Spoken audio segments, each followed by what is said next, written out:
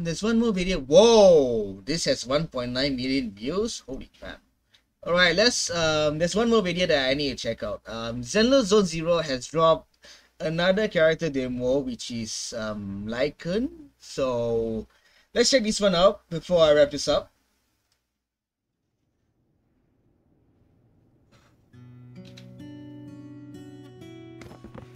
We have obtained the item you requested.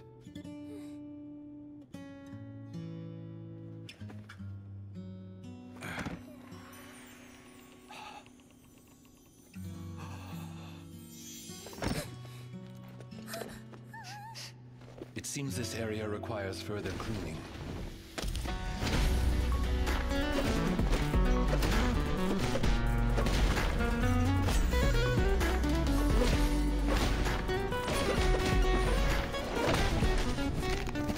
This guy literally screams that he's a butler. The music is nice though.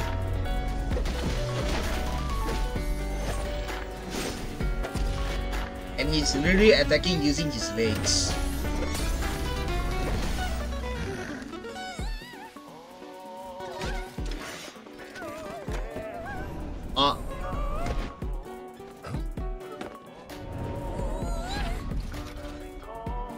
Oh right, the mate with the chainsaw weapon.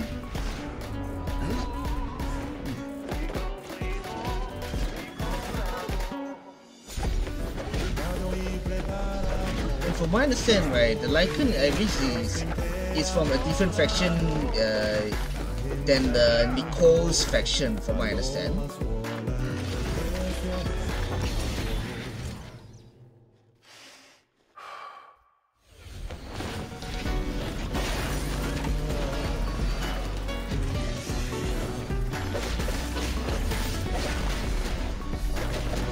Hold on a second.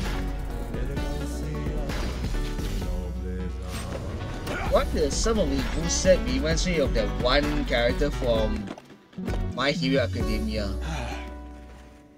The glasses guy. I forgot his name though, but you guys know who I'm talking about.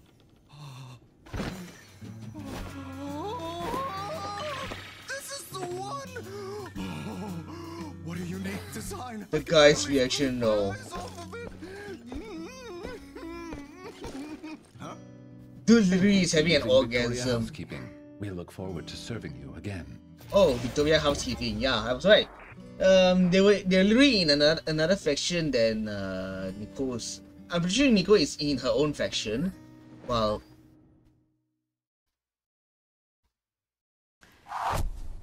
okay.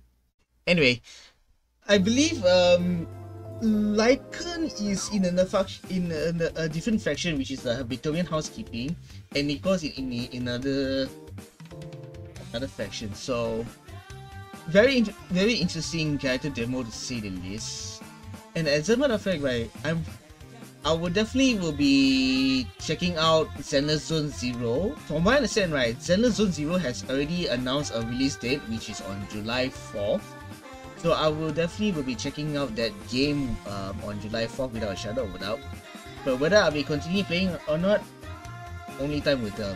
Whether I'll be playing it for as long as I can, like maybe like what I'm doing with Genshin right now, because even though I am in casual mode in Genshin, or will it be like a Tower of Fantasy situation where after 1 month of playing this game, I'm literally done with it, because there were a few reasons I was legit done with Tower of Fantasy, and I just really don't give zero care about that game anymore. So hopefully this game will blow my mind.